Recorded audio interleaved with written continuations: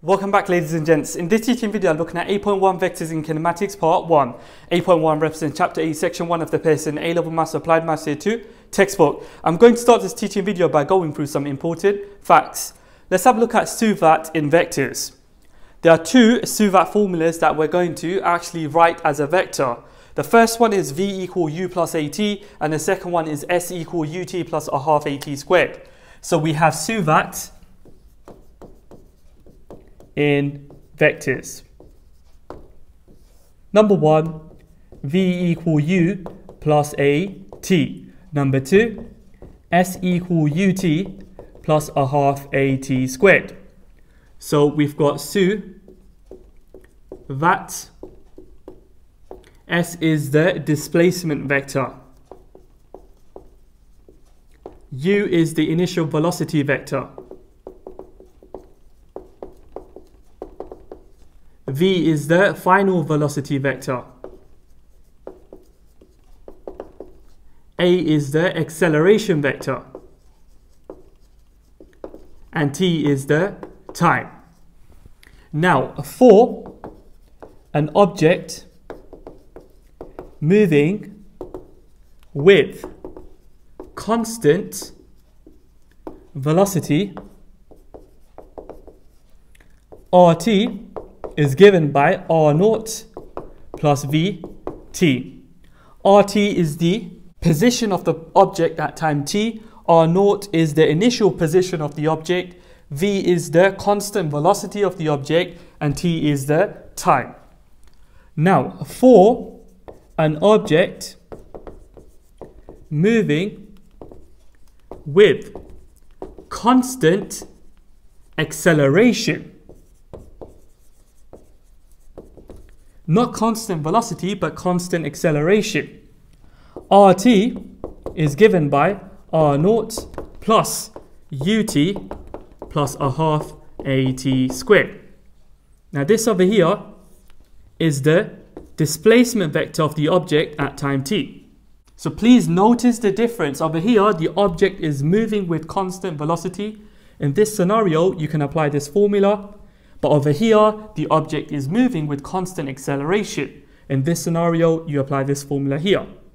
Again, RT is the position of the object at time t, and R0 is the initial position of the object. Now, a vector AI plus BJ can be written as a column vector for simplicity. So we have AB.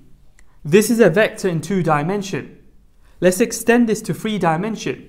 So if we've got a vector AI plus BJ plus CK.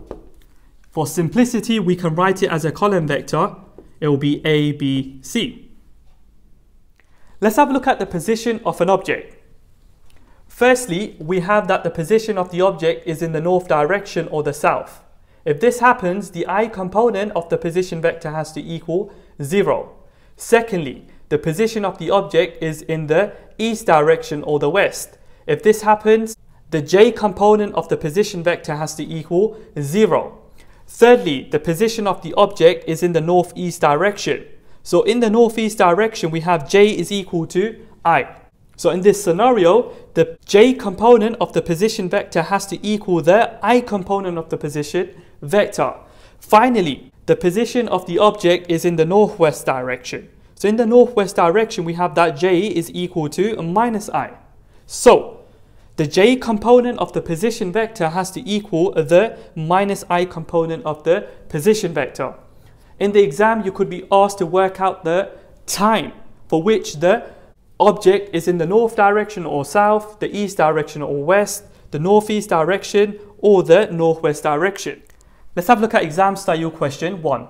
A helicopter starts from the point with position vector 120i minus 10j meters relative to a fixed origin and moves with constant velocity minus 30i plus 40j meters per second. Find part A, the position vector of the helicopter t seconds later. Part B, the time at which the helicopter is due north of the origin. Now the key part of this question is that the helicopter is moving with constant velocity. For an object moving with constant velocity, we use this particular formula to find its position at time t. So in part A, we want the position vector of the helicopter t seconds later. So since we have constant velocity, this implies that the position of the helicopter at time t is given by r0 plus vt. Okay, so what is rt? Well, firstly, r0 is the initial position of the helicopter, which is 120i minus 10j meters. So we have this particular vector, which as a column vector would be 120 and minus 10, plus the constant velocity of the helicopter is minus 30i plus 40j. So as a column vector, that will be minus 30 and 40. And this is my time t. So now I can multiply this column vector by t. So I've got rt is equal to 120 minus 10 plus minus 30t and then 40t. We can add the I and j component. So as a complete single vector, we would have 120 minus 30t and then minus 10 plus 40t. So that there is the position of the helicopter t seconds later. Part B. We want to find the time at which the helicopter is due north of the origin. So the position is due north, hence the I component of the position vector has to equal 0. So due north implies that the I component of the position vector of the helicopter has to equal 0. So the I component is 120 minus 30t.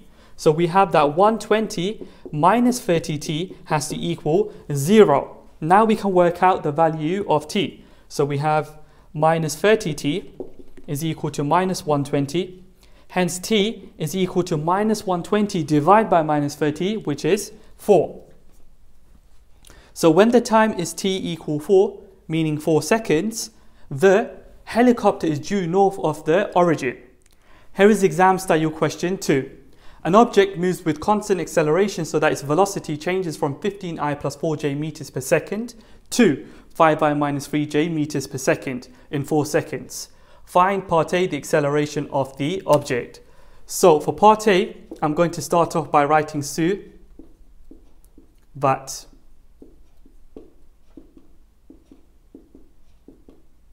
We don't know the displacement of the object. We know the initial velocity of the object. It is 15i plus 4j. We know the final velocity of the object. It is 5i minus 3j.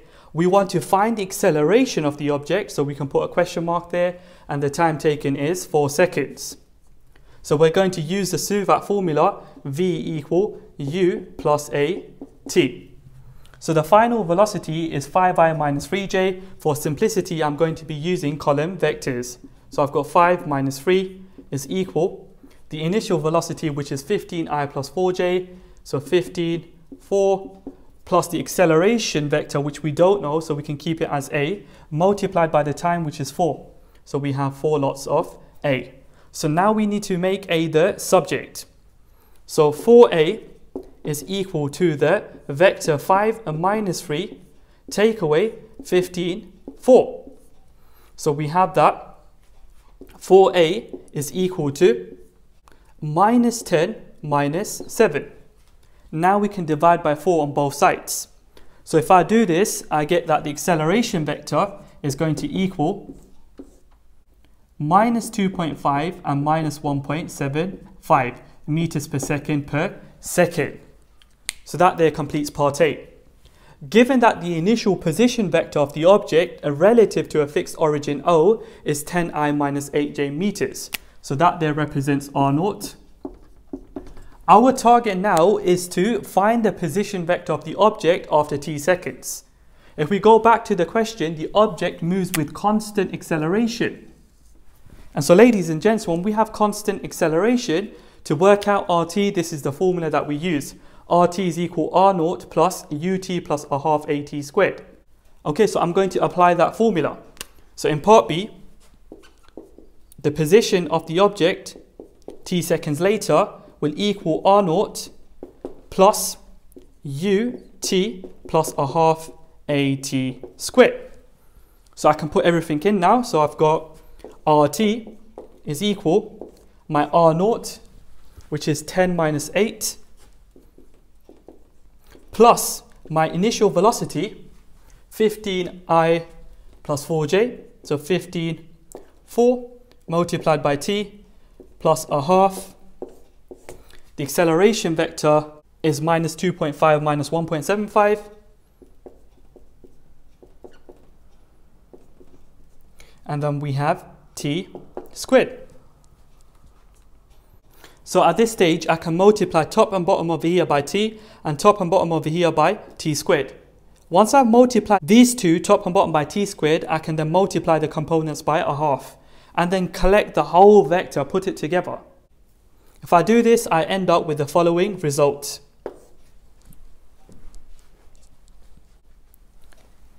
(10 plus 15t minus 1.25t squared). So that's my I component. The j component will therefore be minus 8 plus 4t minus 0.875t squared. Okay, so that is the position of the object after t seconds. So I can put meters at the end, and that there is the icing on the cake. And that there, ladies and gents, completes part 1 of 8.1 vectors in kinematics. Two key things. Object moving with constant velocity, this is the RT formula that you must use. Object moving with constant acceleration, this is the RT formula that you must use. Okay, so if you found this video useful, please don't forget to leave a comment, leave a like, turn on the notification bell, and make sure you subscribe to my channel.